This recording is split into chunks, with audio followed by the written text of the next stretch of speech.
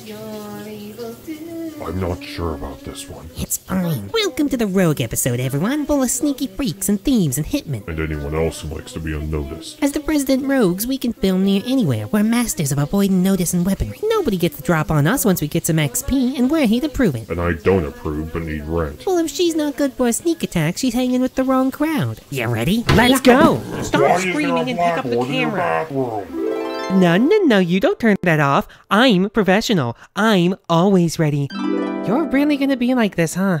Okay. Settle in, class. Today we're learning about the Rogue. Originally called Thief, but they can be more than that. Only a D8 for HP, pretty low for someone without magic, and the fact that they only get light armor and some pretty weak weaponry doesn't help either. What does help is that they're very good at not getting hit to begin with. Proficiency in dexterity, intelligence, and eventually wisdom, with plenty of skills to choose from like deception and stealth. You also basically have proficiency with proficiency, getting double to some of those bonuses. Your level 2 ability lets you take some extra actions to run, disengage, or hide. At level 5, it's a reaction to half the damage that hits you, and at 7 you take half damage from anything with a dex save, fully cancelling the damage if you pass. At 11 you can't roll under 10 on a skill check, and at 18 attacks can't have advantage on you unless you're incapacitated. Your level 20 capstone is that once per short rest, if your attack misses you can choose to hit anyway, or roll a 20 on any ability check. And speaking of hitting, you might wonder how those hits keep up with everyone else on damage. Things like poison can help, but the main thing you get from the start is sneak attack. If you have advantage on an attack or an allies within 5 feet of the target, deal an increasingly large pile of extra damage on the attack. Just make sure it's a finesse or ranged weapon like a dagger and that you don't have disadvantage from something else. This is the bread and butter of the rogue, making them really feast or famine. You're either stabbing someone with cutlery for like 4 damage, or you're casually rolling more dice in one hit than the barbarian might all fight. It makes them great with a group, though out of all the classes, the rogue ends up on their own the most. Proficiency in thieves tools, great stealth with plenty of skills to capitalize on it, damage output designed around blitzing someone that didn't see you. Makes us perfect for getting in and out quick. Or getting yourself into trouble with nobody to help. Don't split the party is a rule for a reason. You can break the rules when you're good enough to get around the danger, but before you do, you gotta know why it's there. And every rogue has a special toolkit to do that, given by their subclass at level 3, 9, 13, and 17. Let's start with a basic one, Assassin. You can poison, disguise yourself, and eventually even create false identities or mimic another person perfectly, which is cool and all, but we're really here for your other main ability, Assassinate. If you attack someone before they take their first turn, you have advantage on the roll, and if they're surprised, you automatically critical hit. Given that your sneak attack damage is doubled on a crit, you might be starting combat by taking out a third or more of their health, taken to an extreme at level 17, with double damage or even instant death. How good the rest of your stuff is depends on how social your game is, but Assassinate alone can carry you pretty well in any campaign. Now I know you hear assassin and you want to be a fantasy Italian from a time long gone, leaping from high above to instantly kill your foes. And I will admit that Mario is a great way to play it, but he's not the only concept. Maybe you're a little old lady who learned poison from gardening and disguises from helping her community theater. The sneak attacks are from her self-defense classes on the weekends. Maybe you're a surgeon gone rogue, or a method actor taking things way too far, or even that clown I keep trying to get you to play for some reason. It's not my fault. Y'all have put that Killer Clowns video as one of my top 3 played for the week every week since it was released. Blame yourselves. Anyway, I wouldn't use any of those. Slinging poison while changing your look, high persuasion despite low charisma, casually dealing irreparable harm to those around you. You just sound like an average beauty blogger to me. But if you're loving that social aspect, consider the Mastermind. Not so many improvements on stabbing, but you learn disguising, forgery, gambling, 2 languages, and can mimic other people's accents to sound like you're native to the area. You're actually pretty utility focused, getting to use the help action as a bonus action and from 30 feet away if they're attacking. Everyone's gonna like you if you're constantly giving them advantage on their attacks, which is a very good thing, because at 13 you can duck behind people to make them take an attack for you. Try to use it on enemies if you can. At 17 you can't be affected by mind reading without consent, can try to bluff people you do allow to read your mind, or even bluff magic itself by making spells like Zone of Truth always say you're being truthful. Probably won't be used, but it's cool. Oh, and at level 9 you can observe a creature for a minute to tell if it's smarter, wiser, charisma-er, or higher level than you. Only 2 at a time though, let's not get overzealous here. Look, if you're playing this, just make sure you're in an intrigue-heavy game or a short one. Nobody mentions this, but if you're only playing until level 8, you only get your level 3 abilities. So while the Mastermind's later abilities can be situational at best, if you're playing a low to mid-level campaign, you're not really going to be that behind or ahead with most of these. I like using these for the unassuming character. Your darling Southern Belle socialite who can still strike like a viper. A halfling posing as a human child to gather and sell info, distracting foes by yelling out secrets. An unassuming accountant forging numbers and trying to flee his mafia ties. Okay, I've got to admit that one's a little bit tame. I expected the Mastermind to have a lot more intelligence abilities. Honestly, my money's on the Inquisitive for cleverness. You can't roll lower than an 8 when using Insight to tell if someone's lying, and you can also make an Insight check to sneak attack someone without advantage. Eventually, you'll even start to do more damage if you sneak attack people that way. Looking for hidden things or deciphering clues is also a bonus action, which is pretty niche but can really help with some kinds of puzzles. Speaking of which, level 9 gives you advantage on perception and investigation if you're only moving at half speed. And if that's somehow still not enough, level 13 lets you sense all shapeshifters, illusions, and any other magic trying to trick you within 30 feet. You don't know all the specifics and you can only do it a few times a day, but it's still pretty useful if your DM's tricky. And honestly, that's the main reason you would use an Inquisitive to begin with. It's another social-based rogue, even more than the Mastermind. It really focuses on the utility and skill-based side of the rogue. Now obviously this is supposed to be an investigator of some kind, but from detectives to superheroes to a party of teenagers and their pet, that still leaves you plenty of space to work in. Why are you so perceptive? Are you a prodigy or is it years of training? Are you a massive nerd who read too many novels and learned all the tropes? Or an ancient criminal come out of retirement who knows all the tricks because they came up with most of them? Maybe all your guesses are right for the wrong reasons. Or you notice things by just happening to trip into them. Maybe your vague feelings are the constant whispering of swirling spirits. And speaking about spirits, what about the Phantom? It's basically an elevation of that last concept. You walk the line of life and death so much that you're attuned to it. Ear to the wall, hearing the whispers of the dead. Those whispers let you swap out one of your proficiencies on a short rest. They can also turn into soul-rending screams when you sneak attack someone a few times a day, letting you roll half of those dice again to attack someone else with necrotic damage. At 17, you can do that to 2 people, letting it tear through minions while fighting the boss. At level 9, those you see die join your chorus, trapped inside a small trinket. You can actually have a few saved up, and just having one on you gives you advantage on con saves and death saves. You can also shatter one to use that stab and a half feature without using a charge. Or you can break it to ask the soul inside a question, but they're allowed to lie, so there's usually not much point. You can also shatter it to recharge your once per day ghost walk ability. This allows you to basically turn into a ghost. You can slowly fly, walk through walls, attacks against you have disadvantage, and it can last for 10 minutes. It is perfect for scouting. Come to think of it, it really does make sense that the rogue subclasses are so hit or miss. Kinda the rogue's whole deal. And this one is a fantastic hit. I know, I'm a sucker for the whole Gravecaller edge, but it's just so cool. But if this isn't your aesthetic for some reason, the big question is what else is helping you? You can switch the undead influence with fiends and most people wouldn't even notice, but what about the earth itself? The spirit of the land whispers to you, binding foes in wicker effigy and making them wither around you as you drive wooden daggers into them. Go for more of a holy route with the extra attacks as smites, ripping the life from foes as you forcibly wrench their souls from their body and into the afterlife. And of course there's plenty of evil pay to draw upon, or just go with a sort of psychic rogue, saving imperfect copies of your foe's mind, and dealing necrotic damage by just physically ripping the blood from their body with your brain, though I admit that is a bit of a stretch. The true psychic rogue already exists with soul knife. Okay, so you have psychic powers, shown by a pool of dice, you spend them to use your abilities and can regain one per short rest, but it takes a long rest to get them all back. For example, if you fail at a skill you're proficient in, you can roll one of these dice and add the number to the check, only spending the dice if you succeed. That is their other main trick. Most of these don't make you spend the dice unless it actually worked, though some just can't fail, like Psychic Whispers. It lets you connect a few creatures together mentally, and you can just talk freely as long as you're within a mile. But your main feature is Psychic Blades. You make a knife out of mental energy. It's throwable, it deals psychic damage, and you can summon a second weaker one if you have a free hand, so you're never unarmed. At level 9, you can roll one of your dice and add that number to the attack roll, and as a bonus action, you can throw a blade and teleport to it. At 13, you can turn invisible, and at 17, you can stun someone by jamming your blades into their brain. You can only do it once per long rest, but you can spend 3 dice to recharge it early. And I am sorry that was a long one. But basically anything involving psionics seems to be so much wordier than its magical counterpart. On the bright side, we finally have a throwing weapons rogue. Of course, the issue on my end is that this one really knows what it is. Psychic damage is very specific about its sources. Maybe you could go an Eldritch Horrors route, turn the knives into grasping tentacles appearing below them, warping through cracks in reality. But I find the more fruitful way to customize is to explain how it's doing the damage. Are you giving them many PTSD attacks, blasting all of their traumas at once? Because those knives leave no physical wounds, it's all going to the brain and soul. Maybe you're spiking them with fear to stop their heart, or overloading their spine, or racking their nerves with phantom pain. An Eldritch one could overwhelm their mind with horror and impossible knowledge, or you could just make them so happy they die. A much more extreme version of what happens when you leave me a comment, hit that sub button, or give me a thumbs up. Haha, very funny, I meant the button. Ring that bell so it'll be more likely to show up on your recommended bar, since you might just accidentally overlook my thumbnail in the sub feed. No hard feelings, I know it happens, especially if you're like me and have 520 subscriptions. Why? Well, excuse me for liking things. I still run out of videos all the time. Most of them only upload every few weeks or months, or just disappeared. Besides, a lot of classic people on here. And speaking of classic, the Swashbuckler. Probably not the first to come to mind, but it's about as traditional as you can get for the concept except of a rogue. Flamboyant pincers, pirates, the classic hidden heart of gold who might break yours on the cover of a romance novel. Their fancy footwork means that creatures they attack can't counter with an opportunity attack, letting them dance in and out of range without consequence. Eventually, they even get advantage on athletics and acrobatics with their elegant maneuvering. Their spicy suaveness lets them add charisma to their initiative, and they can always sneak attack in a close quarters duel, as long as they don't have disadvantage. At level 9, you can make a persuasion check to taunt them into that duel, making it hard for their foes to look away. You can also use this on people who aren't hostile to you to charm them, except unlike most other methods of charming, there's no limitation and they aren't aware you charmed them. I mean, it just makes sense because there's no tricks or magic. You're just that suave, no one can hate you. Oh, and their last thing lets them re-roll a missed attack with advantage once per short rest. Depending on how often you stop, that can be pretty good. Just like everything else, I mean, you have a rogue who can talk their way out of nearly anything and is great in a duel when that fails. Mechanically wonderful, and thematically, I mean, this is Zorro, Captain Jack, Puss in Boots, Inigo Montoya, the list goes on. I know I'm supposed to be giving weird takes in this section, but the Swashbuckler is already a weird take. It's a rogue encouraging you to be loud and boastful and charming. And yeah, I mean, you're able to ignore it, turn it into a sort of laser-focused secret agent slipping through combat with unerring skill. You could make it some sort of weird psionic charming ability, psychically warding things off and physically turning people's heads towards you. And of course the naturalistic take, slipping around with bestial instinct and charming people through pheromones. But you can have fun with that. After all, why miss your chance to be boisterous? If you don't like to be that sort of mold breaker, however, we'll just go back to basics with the most classic of all, the thief. You can do things like opening locks, using items, or use sleight of hand as a bonus action, letting you tear through an enemy mansion in a moment. And that's assuming you even bothered to use a door instead of using your climb speed to clamber through a window. Eventually you gain advantage on stealth when creeping around, and can ignore most magic item requirements to make sure that loot is always worth it. Everything they get is great for stealth work, though it takes a bit of a turn at level 17. It's a beautifully simple ability. On the first round of combat, you take an extra turn. Either get a head start that few can hope to match, or just drop 22d6 on their head before they can move. But aside from that late game power jump, the thief is basically what people think of when they think rogue. You're an infiltration specialist, a spy, a ninja. This is your classic rogue from the dungeon crawl days, except a 2e thief player would have killed for half of these abilities. But what this rogue especially highlights is something that's true for all rogues. Items are your friend. Caltrops and ball bearings stop pursuers and put distance between you and an enemy. If someone gets downed, you're great with a potion or even a healer's kit if you got it. Oils and poisons are amazing for someone relying on one big attack, and this all goes double for a thief who can do this as a bonus action while running to or from a fight. And that's not even mentioning how your high dexterity makes you great with thrown weapons like acid and knives. Look at all your skills. You are a mundane person keeping up with mages and divine warriors and whatever the hell the barbarian's on. You're the person with a backup plan who understands a calculated risk. There are so many consumables and tools. Use them. But if you're after a similar feel or playstyle with different abilities, you just don't want to think about items, we need to talk about the Scout. The Scout is like if you removed the love of nature from a ranger, which would make a lot more sense if y'all didn't cut in line. Surprise! Making the ranger sad is not a surprise. Anyway, forget the ranger. This is the Scout. The lookout who runs through the wilderness ahead of the party, or the solo hunter eliminating targets on the road. You're double proficient in nature and survival, and specialize in movement. You can use your reaction to move half your speed without opportunity attacks if someone steps close. You also get 10 extra feet of movement, as well as swim or climb if you already can. You're also almost always gonna move first, because at level 13 you have advantage on initiative, and if you land a hit, everyone gets advantage on attacks against that target for one round. And finally, at level 17 you can make an attack as a bonus action, and it can even sneak attack if it's not against the same person. Now the flavor text isn't wrong, they do great running alongside barbarians and rangers and such, but they can sprint through town and bonk you just as well. You're the smash and grab counterpart to the thieves' calm burglary. Sure, you're probably a bounty hunter or whatever, but you could just as easily be some sort of messed up Boy Scout with a horrific game of tag. You could even make a good assassin who just assumes they'll eventually trip the alarm. Or you could just be panicking, freak out, rush in, stab something with everything you got while cackling in fear, then get out before any survivors even know what hit them. Hey, it works! I know, longest lived scout in your tribe. Point is that the reason behind your abilities can tell a story. Your nature knowledge might come from the wilderness, or from studying poison and practical skills for ruthless assassination. Your movement might come from your former life as an athlete, and your reaction times from paranoid twitching instead of honed skill. Maybe your sneak attacks are just luck, and you're unreadable because you're only half conscious from panic. You're masters of ambush and creeping through the undergrowth. And good at hunting. You'll never escape a scout. Or catch one once you run after the first round.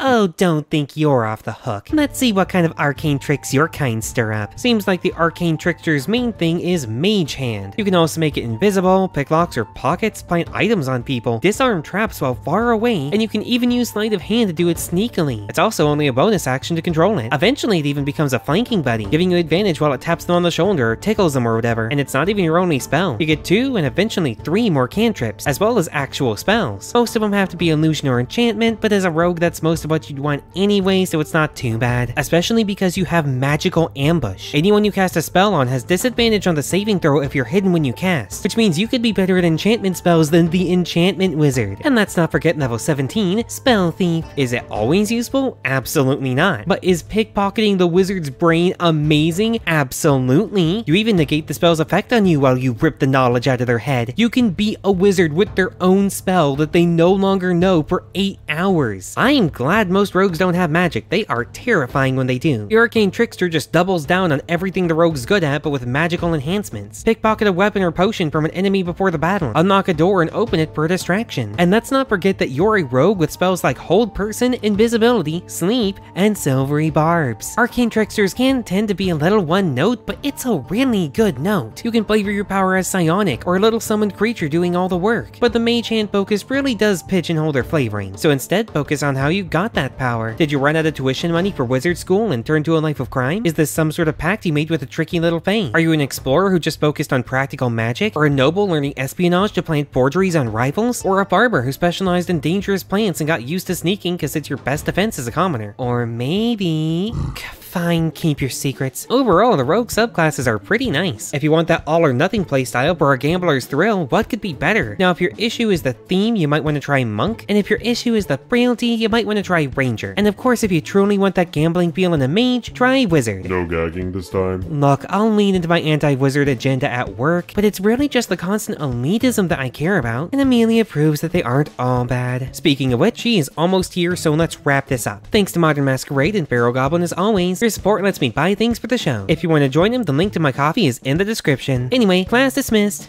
So we done? Cause my voice is shot and I got a new kind of Moscato I am dying to try. So you knew we were here early? I'm a goblin witch living alone in the woods with magic hallucinations of arguable reality. You think I let anything get near here without me knowing? Besides, I make enemies just by existing. And even more when I open my mouth. Then why are you in a towel? Because we're filming and the boss gets weird about me wearing things for modesty instead of just practicality and fashion, hypocrite. How is that weird? Cause we're kobolds and goblinoids? What, were you raised by dwarves or something? Humans, actually. Oh, then I'm glad you finally showed up to a drinking night. Turn that off and grab a drink. I'll teach you something. And I'll put on clothes if it makes you feel more comfortable. Sorry. Okay. Hey, Guck, can you go tell Amelia to cover up? But she's a halfway. If you're fine with necromancy but not with nudity, we really need to get your priorities straight.